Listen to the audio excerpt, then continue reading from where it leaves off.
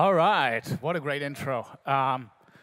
Hey, welcome. I just want to make clear that it's just me between you and the beers or the drinks, right?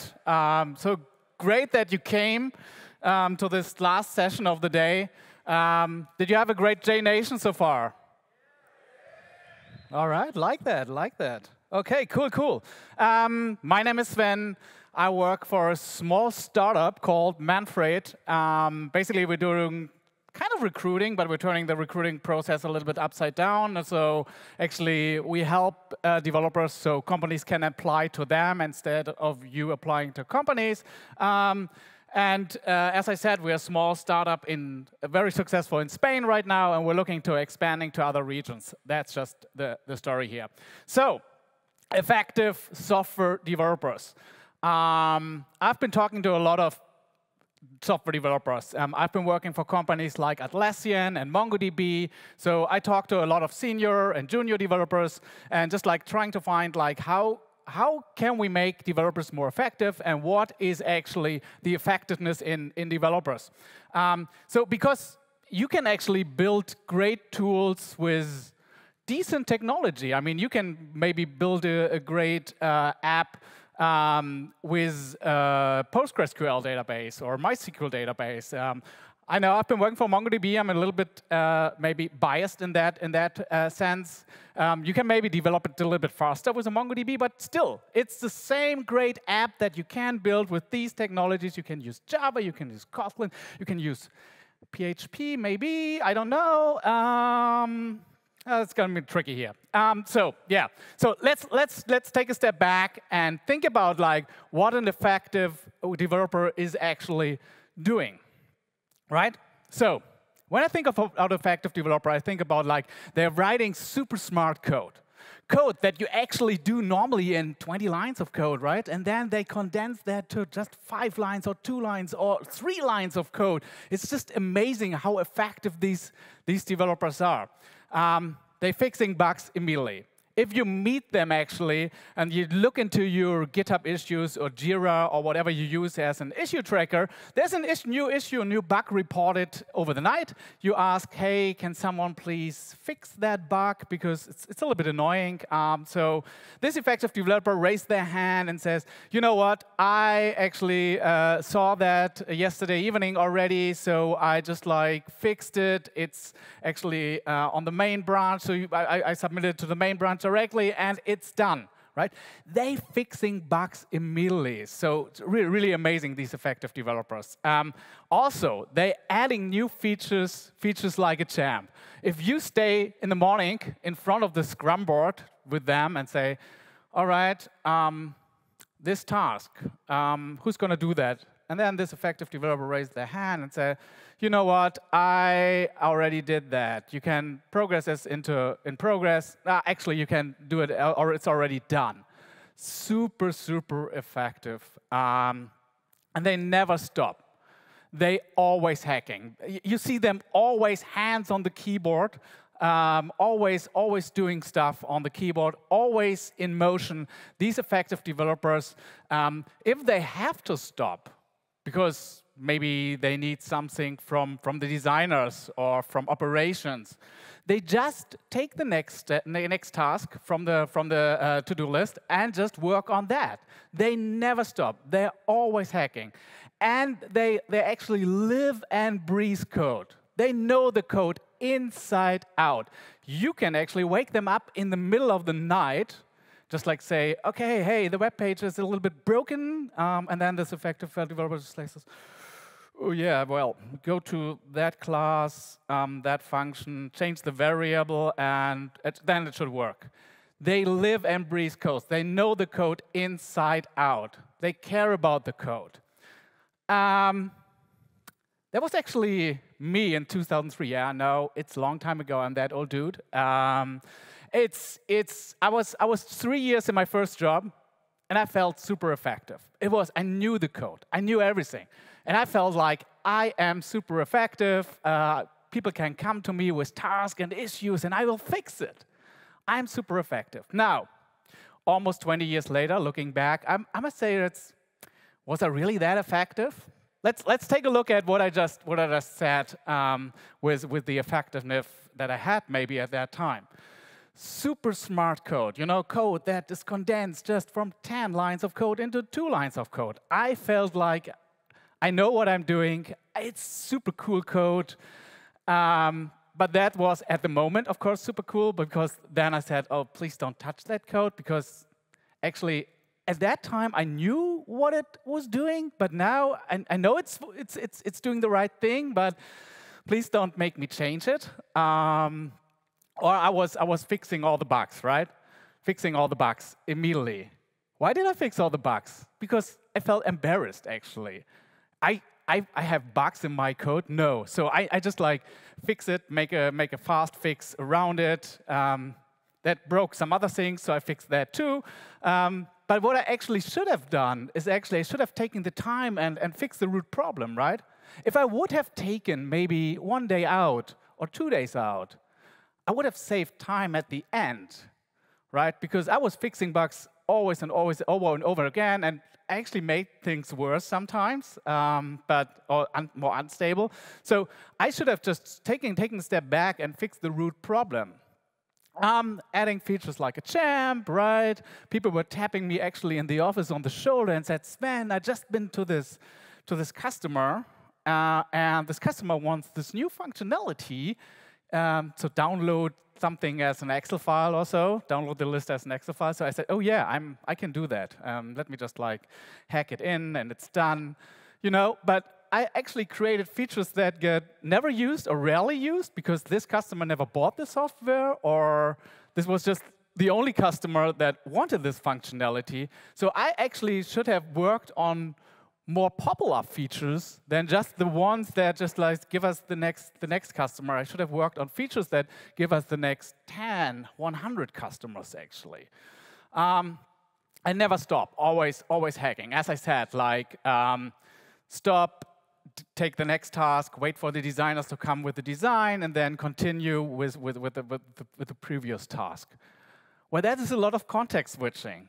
And we need to avoid context switching. If I have to switch between 3 different tasks each day, then I'm losing time. You know, when you're on the flow and you need to get into the flow, it takes you up to 15, 20 minutes until you're super productive and you're in the flow.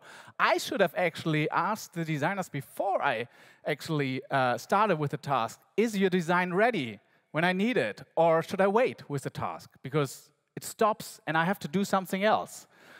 So not super effective, actually.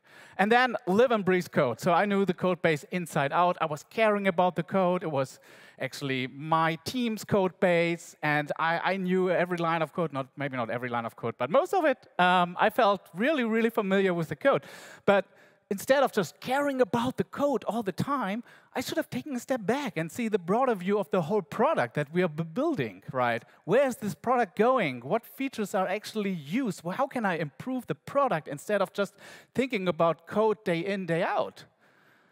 So, as you see, if I would have pushed on the left-hand side here, right, do more of this, I would have been more efficient, right? I would have fixed more bugs. I would have maybe added more features. Great, very efficient. But actually, effectiveness was more on the right-hand side, right? If I would have caused root problems, that would have been more effective at the end. In other terms, if I would have pushed myself to the left-hand side, I would have worked harder where I actually could have worked smarter. And that's actually also in the title of my talk, work smarter, not harder. Who wants to work harder? No one. Great. Who wants to work smarter? Yeah, that's what I want to see. Great. You're in the right talk. You can stay. No beer yet for you. So let's start with some team code to be more effective, right? We write code as a team. So writing good code takes time. We know that. Writing really good code takes time. And sometimes I was sitting like this in front of the screen, and my boss came and asked, Sven, what are you doing? Why do you try to optimize the code? The compiler doesn't care, right? And yeah, maybe he's right? The machine doesn't care. Maybe my boss was right at the time. But there's one thing, right? humans do. It gets compiled to bytecode and to machine code and get executed by the machine, but humans do. They care about well-written, good code. And this is important because actually we read code more often than we write code. So we just like look at code more often than we actually type in code.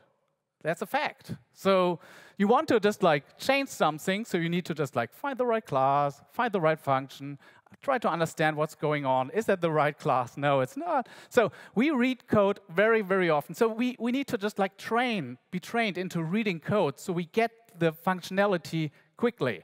So if you look at code as this, well, I can highlight a few things in there, but if I look at this, I don't really get what's going on here. So then I type in git blame and so just like blame the person that wrote that code. And then I found out, oh, it was me. And I remember it. Oh, yeah, it was on a Friday evening. Yeah, I pushed it on the main branch, and then I left it there, and I wanted to fix it on Monday morning.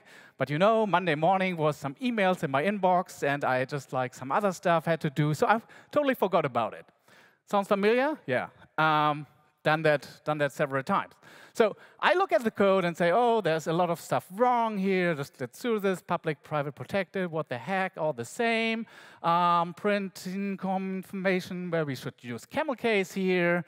Then all the indents, just like wrong or messed up. I know a lot of stuff can be fixed here. There's like curly braces on the same line, on a different line. What the hell is going on? Just like this magic number in front of the variable or just look behind makes me always think like what's going on here. So the code is a little bit not readable, or just like the variable names, deduction A, deduction B. What does that mean? So I know there's a lot of stuff that automatic tools can do, and we should apply them, right? We should apply the same format. And formatting is not just like make it look nice, but it makes the code more readable. And I don't care about like if the curly braces is on the same line or on the next line. I don't care about this right now. We can have a conversation about that later, but it's just like what the eye gets trained to. So you need to train your eyes to well-formatted code, and you need to format code as a team. It doesn't help if just like one team member formats the code different than another team member. You have to agree on something here. It's a little bit like this. The human mind does not read every letter by itself, but the word as a whole. If you look at the code, right, you just like you want to understand what's going on. It's just like if your eyes are trained to it, you just like get it. Okay, I have to fix it here, right there. So one thing, formatting code as a team. The other thing is like writing clever code. Already been there, right? So why do we write clever code? For me, it was just like because I can, right? Because I can write clever code, I wanted to show that I do, right? To my coworkers, what smart person I am. But it was not good for the team because maybe half of the team didn't understand the code. Even I didn't understand the code after a month or 2 months. We should always strive for simple code. It is simplicity over cleverness. If you see clever code and you think like, I don't understand it, ask the author to change it, right? To make it more understandable. Because we all in the team are working with the code. It's not just me that works with the code. It's not just this person works with the code. All of the team, we're working as a team on the code. So, question here. Is your code simple enough? How do you find that out? Maybe something is simple for you, but for your coworkers, it's not, right? Maybe not for your junior developers. And that's the thing. You should make the canary test with your code. And the canary test is actually show your code to your newest developers, to your junior developers, unexperienced developers, and say, do you know what's going on here? And maybe they don't get everything because they're junior developers and they're still learning. But if they say, OK, kind of I understand what's going on, maybe with the domain I'm not so familiar with, but I get it, then your code is simple enough. How do you do that on a daily basis? Sure, code reviews. Who's reviewing every line of code that gets into your repository, every change? A few. OK, cool. Yeah, great. Good to see. So invest time in code reviews is, of course, to first like make sure your code is readable. On the other hand, is like to inspire your youngest developers, your junior developers, what's all possible in code, and of course to ensure different code a consistent code quality. But it's not just about that, right? So code reviews are a little bit hard. We tend to not do code reviews because we want to. And I totally understand that, because our code gets in front of all of our coworkers, right? So they see actually our code, and they just like look at the code and they say, Sven, code not good enough. So they judge our code, and that's hard. That's really hard for us, because you get immediately feedback about everything that you write. And that can be quite hard. So how can we make code reviews more pleasant? So there are just like a couple of rules that the Bitbucket team has set up for their code reviewers at that time. So they say, first, if you look at the code of a coworker, try to understand, why did this person make this decision? Maybe there was no other possibility. Maybe this person didn't know better. But try to understand, put yourself in the shoes of the author of the code. So that's one thing. Then next thing is criticize the ideas, not the people. So always just like say, I don't like that, or but never say like, oh, you're in, or something.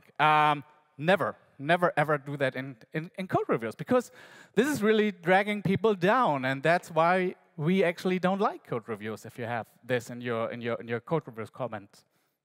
And then also, don't rant, right? Don't say, oh, this is awful, because no one is learning from that, right? Just make suggestions. Show people what they can do, or how can they improve the code. This is the way they learn. They learn more about it. And also, don't spoon feed. So spoon feed means just like tell them, OK, exchange this line of code with that line of code, because people don't learn from that. This is not how we learn. So don't spoon feed. And then also comment on positive things, right? Just be positive. People really like that. It says, oh, great idea. That was brilliant. Didn't know that this is possible. So this is just like a few rules that the Bitbucket team set up to make code reviews more human, more pleasant, however you want to call that, to just like have a better feeling about code reviews. Make your own, whatever works for your team. The second thing that I want to talk about is learning, right? Learning is very important to be an effective developer. And when I just came fresh from university in my first job, I was super excited, like, wow, cool, awesome, wow, this is possible in code? I didn't know. Wow, automatic builds? Woo, cool, right? So we are super excited. We are keen to learn something new, right? And somehow this is actually also our industry. Super excited. So being here at a conference and see this new technology, you always think like, wow, cool. I want that actually in my production code, right? We are so excited about it. Yeah. And then you put it into the production code. And I've done that too and said, oh, wow, I came from conference and said, we need to use it. And then they shut down the library after 2 years because no one actually else was using it. And then we were just like, and I had all this thing in my code base, all these different technologies in my code base, right? So over the years, you get a little bit from being super excited about things. So let's say you just like mature a little bit, right? So this is how it goes. And then you say things like, maybe, you know, I also survived the Microsoft and serverless hype. That will go over. Or, really? A new front-end framework again?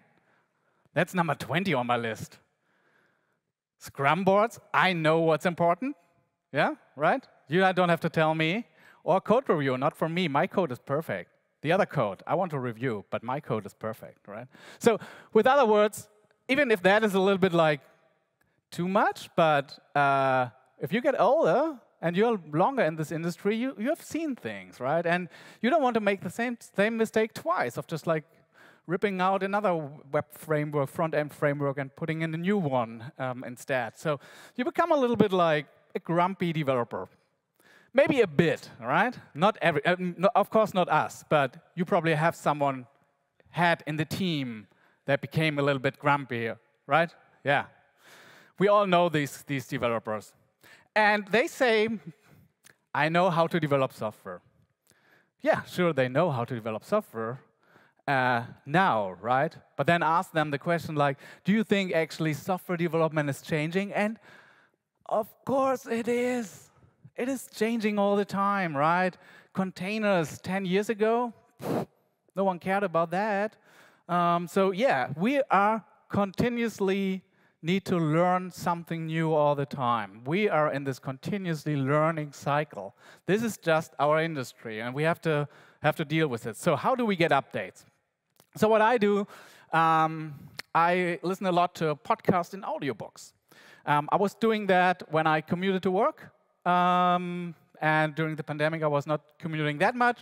So I was just like working out more. So during running or something, I was listening to these things. To just like see what's out there. Don't have to dive deep into technologies, but just like know what's out there so you can grab it when you need it or look at it closer when you need it.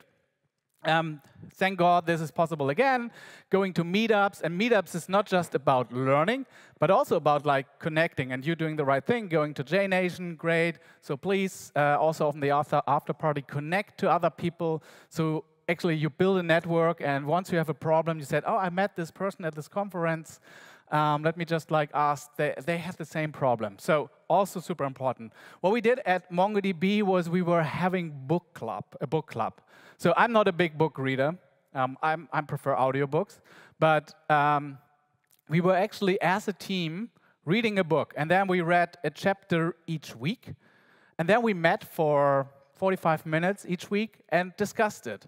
And that helped me actually not just to also keep reading and concentrate for, I don't know, a chapter, 1 hour or 45 minutes, but also to just like raise my opinion, dive deeper into topics, and start a discussion. That was pretty cool.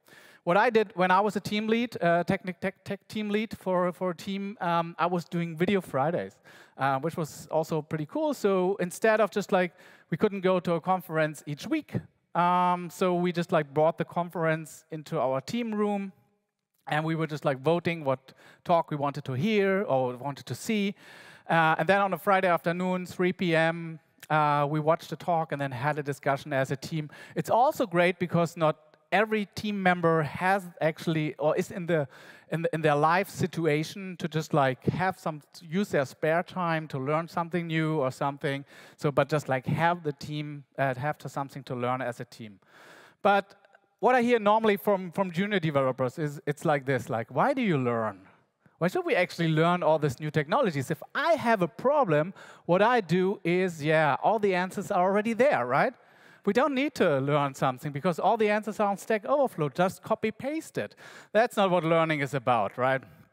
We know that. So first, try to solve the problem yourself. It's important because next time you run into a problem, you need to go to Stack Overflow or Google it again. But if you have really understood what the problem was, you don't run into that anymore. So super important. If you don't can get the answer by trying solving the problem yourself, just like ask for help. But before you run and go to your coworkers and interrupt them, you know, I talked about the flow and the context switching.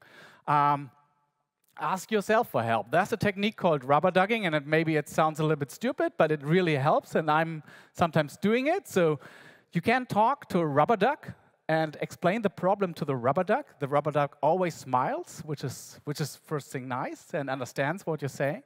But also you're taking yourself a step away from the deep dive, narrow view problem, but just like broaden your view by talking to the rubber duck, because the rubber duck is probably not a domain expert, so you have to explain it a little bit broader.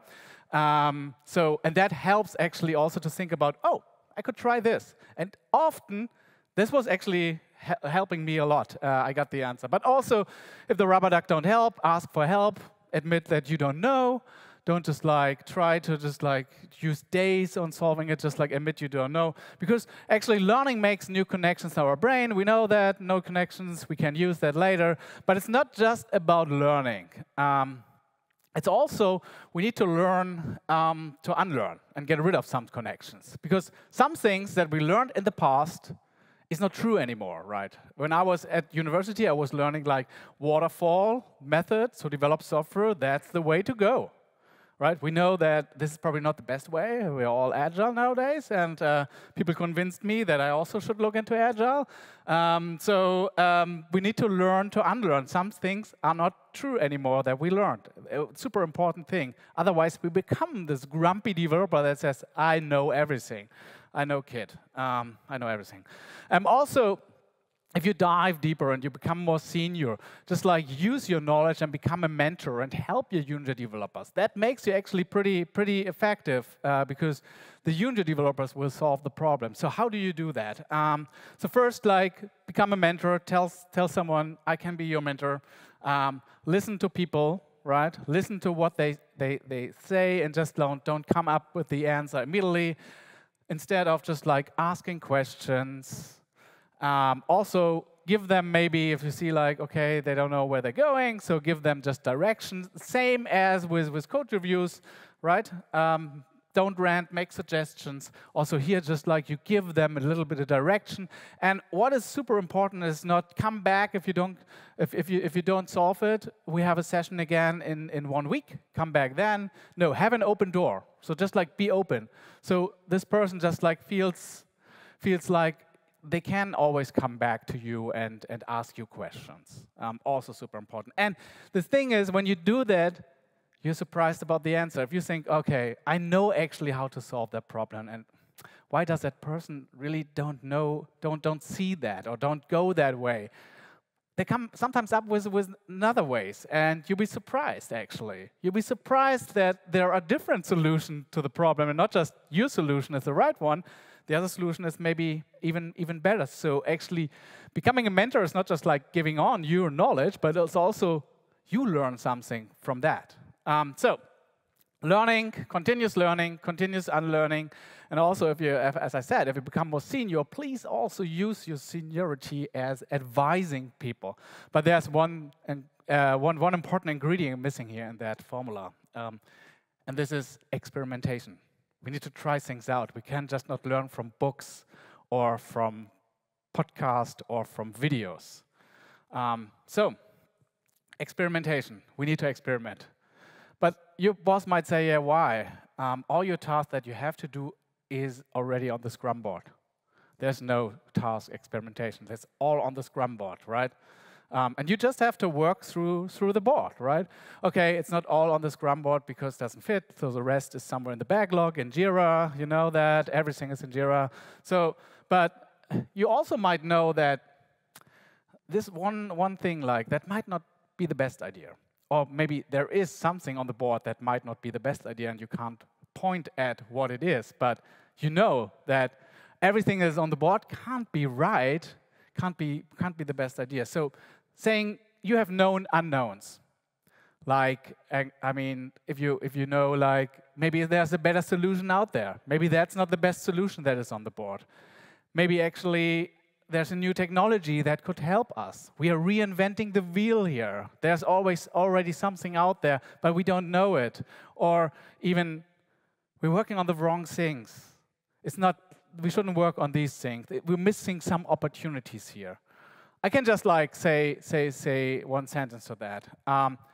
Don't be shy, just try. Try things out. Get your hands dirty.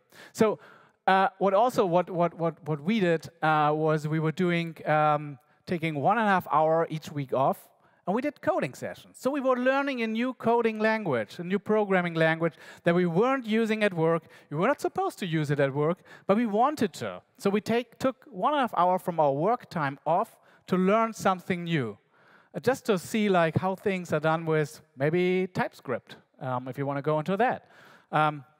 So try that, and the good thing is you take the time off as a team. So the whole team actually is engaged and takes the time off. So 1.5 hours of coding means 1.5 hours of improving. Great. But also you should look at your tools, right? You have probably 20, 30 different kind of tools that you use.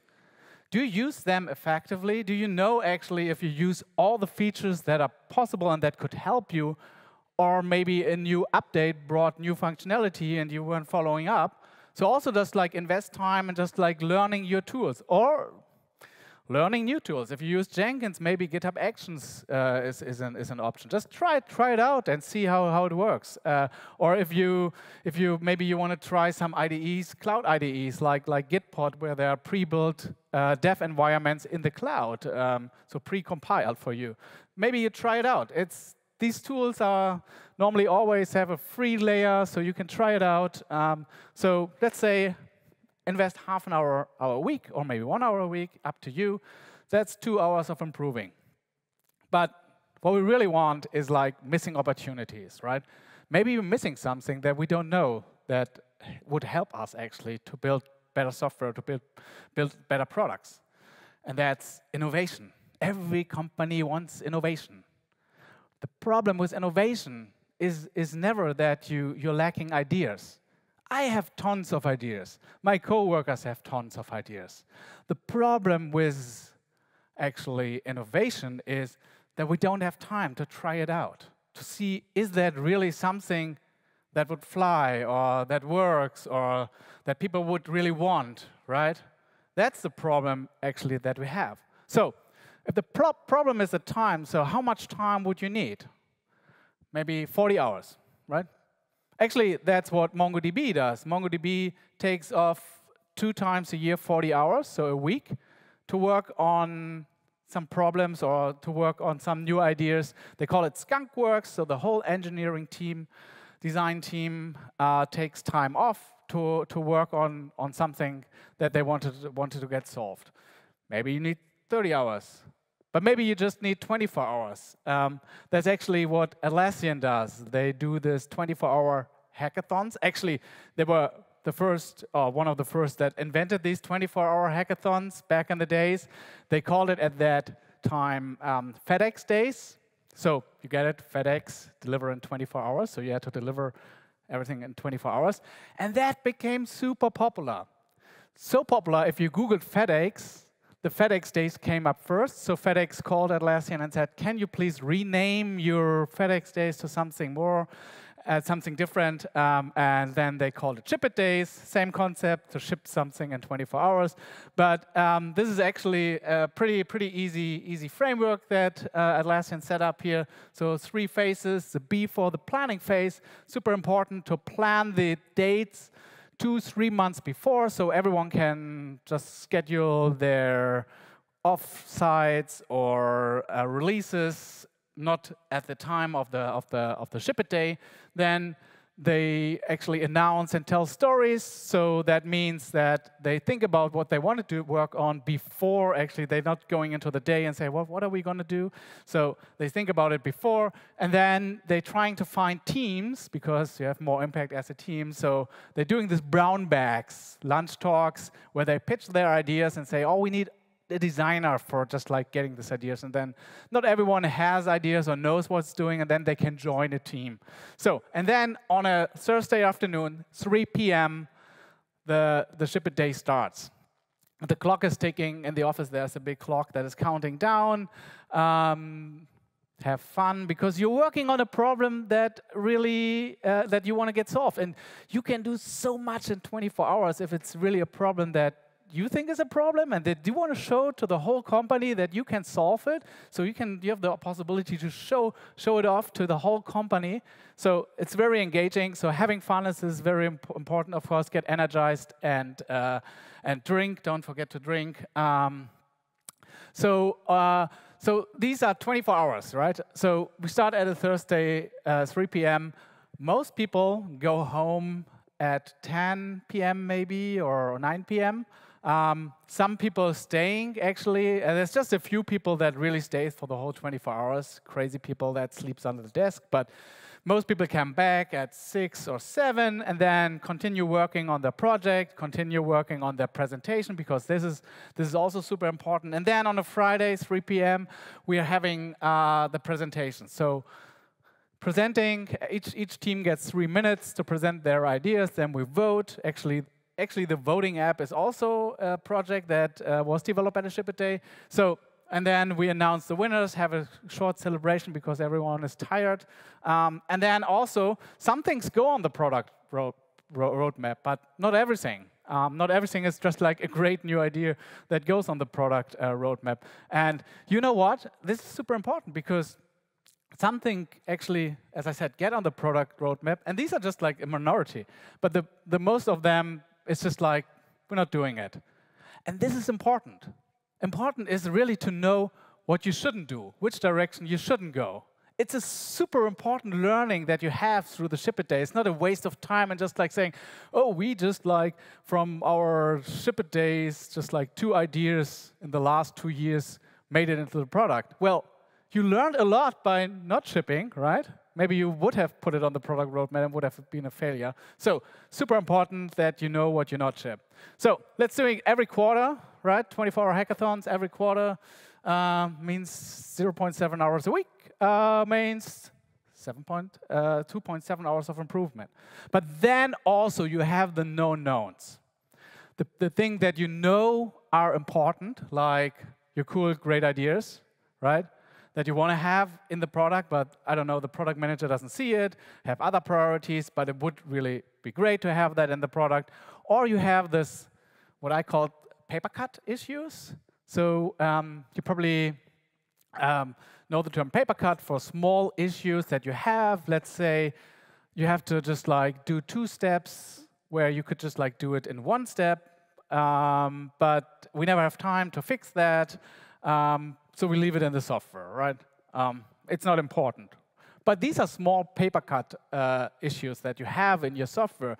So, and then there's a term like death by 1,000 paper cuts. So if your software is full of these small things, it feels buggy. You can do whatever you want, you can have the greatest features, but it feels buggy. So fixing those paper cut issues is also important.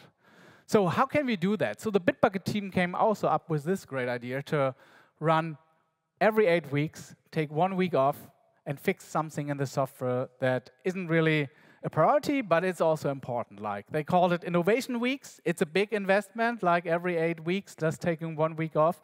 But it helped them also to do it as a team. Before, Atlassian had a system like the 20% time from Google. I don't know if you heard about it, just like taking 20% off. Didn't work because people were just like doing things, and then the team just like said, okay, but we have sprint goals, so why not you working on the sprint goals? But yeah, I have the possibility to work 20% on my. So we fixed that by saying we're doing it as a team, taking a whole week off. So that is our 20% time, even though it's not 20%. But this innovation week is, of course, a big investment, 5 hours a week, so it's 7.7 hours of improvement. You can make your own calculation, your own formula, but it is important to invest time in discovery, right? To invest in discovery time. You need to just like learn, know, improve your products. This is all done by experimentation. But the biggest thing that makes you an effective developer is work on what matters. So I recently browsed the internet and I found this great new functionality in a car, right? So you can control the car by gestures. Isn't that great? So you can just like turn the volume up and down. You can actually even also just like pinch zoom into something. That's so cool, so great. Why did they build that? Right? What's different than doing a touchscreen? There's probably a lot of teams involved in that because there's a camera behind the hand that's just like scanning the hand and scanning the movements of the hand. And why did they build that? Why didn't they just like say, okay, a touchscreen can do the job. We have bigger fish to fry or bigger things to do, right? What's the problem they wanted to solve that a touchscreen couldn't solve? What's the problem? It's just like right in front of the screen, so it's just like a few centimeters away. I don't know. And we don't ask ourselves the question too often, like, what is really the problem we want to solve here? We always often go into the solution already and say, oh, we need to build this download button so people can download this, the list as a CSV file or Excel file. But what's the problem really that we wanted to solve here? Why do we want to solve it? What's the validation data? And what other solutions are out there to solve this particular problem. We need to take some more time to think about this. So Atlassian also developed a thing they called it the project poster. And they have really thought about this. I think it took 3 years to come up with all these questions, or to fine-tune the questions. So every project that starts there now has to start with a project poster. Of course, it's not a poster. It's a Confluence page somewhere, right? So they just like start with it. And these are the questions. Say, why are we doing this? How do we judge success? What are the possible solutions? Validation, like where's the data? How's the data showing that this is a problem? And then looking, when you've done it, that you really fixed the problem. So you look at the data again and see, OK, we fixed it. And then if it's ready to be made. So start with the project poster. It's not only good for just like thinking deeply about the problem as a team, so the whole team actually understands what the problem is and why they are doing this feature, but also for people that come in and say, what are you doing? And then you can just like, OK, here's the project poster. Read through it, it's all in there. And then you break it down into small little user stories, right? So let's say this is a user story here. As a user, I want a new statistic button so that I can see the number of data sets. Could be a user story for MongoDB, so people can see the number of data sets that is in a MongoDB. But also here, like, what's the problem we want to solve? Why are we doing this? We also have to do this with user stories. So say, instead of this, we should say, as Yasmin, I want to know the number of data sets so that I can play for growth. So maybe if the database grows too much, you have to buy a bigger instance of MongoDB, or you have to just like shard your data into different shards. But this is really the problem that you want to work on, right? You want to know, you want to plan for growth. You want to see like when is the time that I need a bigger database. So think a little bit more like your users. So here are some users here. Jasmine, developer and training. She wants the button. Great. Then Lucas is a full-stack developer. Maybe Lucas wants a command line interface, so just like he can type it in. Maybe he's more comfortable with that. So also here, like think like your users. You have different users with maybe they have the same problem, but they solve it differently. Also think a little bit like your users. Of course, these are not real users. These are personas. So we made up these persona cards here, where we learn a little bit more and feel a little bit more like our users at MongoDB. All right, now you have all this kind of project posters, right? Now comes the problem of prioritization. And you know, who screamed the loudest? You're working on it. That's not the right thing to do. We all know that. So what should you work on? Work on the happy path, right? Where 80% of your users stays if you do products for users. Just like work on the happy path, because you're fixing things for 80% of your users. If you work on the corner cases, could be also important. I don't want to say that, but try to fix that first. So make your 80% of your users happy. So you can do something like this journey mapping. Maybe you've heard about it, where you just like have the journey. That's, I think, a Confluence journey map that the Confluence team put together. So you have how the users go through the software on day 1, day 2, what issues they have, and how we want to fix that. And then we do it for every kind of persona. Great, right? All right, this is developer conference. Sven, what I'm doing here. I'm just like talking about products. It's not a product manager conference, right? I'm wrong. Sorry, I took the wrong turn somewhere here. It's all about code, right? We care about code. The product people care about the product, right? Yeah. So I wish engineers spend less time understanding the problem and more time coding. Who said that? Who said that? Nobody ever, right? Nobody says that. We need to understand the problem. Even though we are coders and developers, we need to understand what's the problem of the users. So instead of, and I say, like, if you're a junior developer, maybe you want to care about code. Or you should care about code first. But once you get a little bit more mature, you should care about the product that you build, because this is actually what makes the money for the company, right? So you should become a product engineer. A product engineer. So how do you help actually the product teams to make the product better? You're the bridge between the product people and the code. So you can go in and do hallway testing, just like show your software to your coworker and say, how this new functionality, or to another team and say, they're actually experts. So just tell them, so we built this functionality, what do you think? Just give feedback before actually the product team goes out there to the users and ask the users how good the software is, or if it's working for them. Send your developers on support, right? Help them to understand the customers. And it's amazing. At Atlassian, they had this program where they sent a developer a week per year on support. It's not too much, right?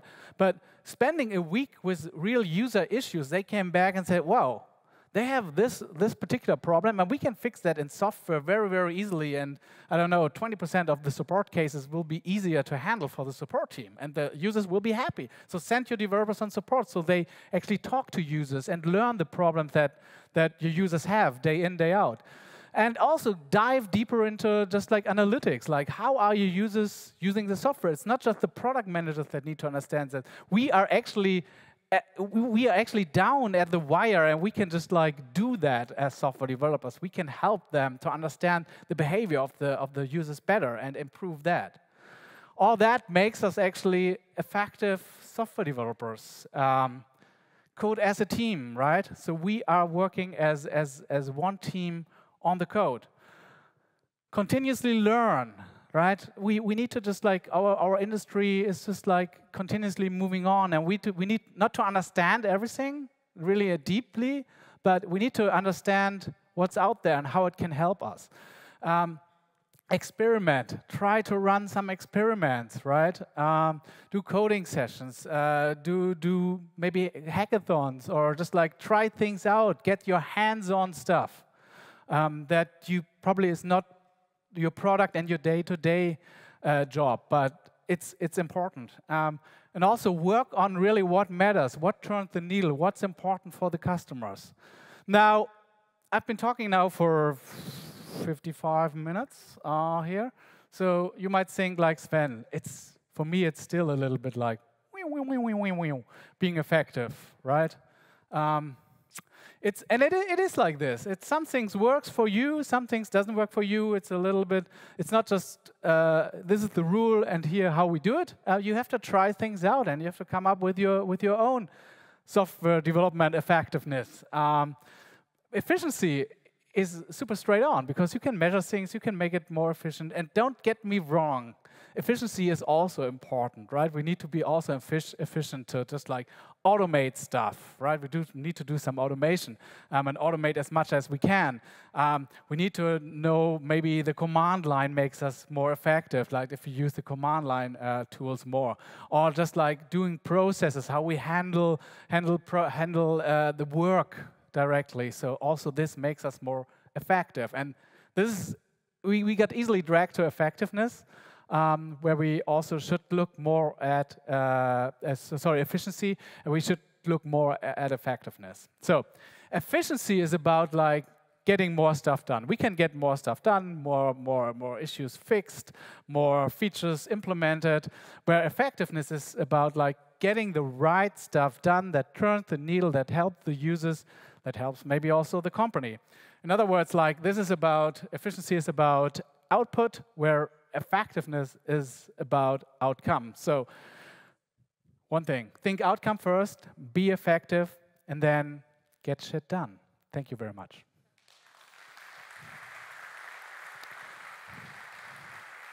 I've just let one more ask. We are this small little startup from Spain, as I said. We want to learn more about the local markets. So if you could help us just like filling out a survey, we won't spam you, guaranteed. So if you help us filling out a survey, and we guarantee you, we send you a T-shirt for that, a nice developer T-shirt. So thank you for that. All right. Here you go. So time to question. You still have 2 minutes to go, so please raise your hand if you have a question. And yes, if you are online, please put your question on YouTube. Or if you are here, let's raise your hand, you can put your question on YouTube as well. When is beer o'clock? Oh, was that a real question? I think everyone is just like thirsty and want to get Yeah, Yes. everybody's looking for the beer. That's fine. I'm hanging around too at the beers, so just catch me. So again, thank you very much. Thank you for coming, and have a great evening. Thanks.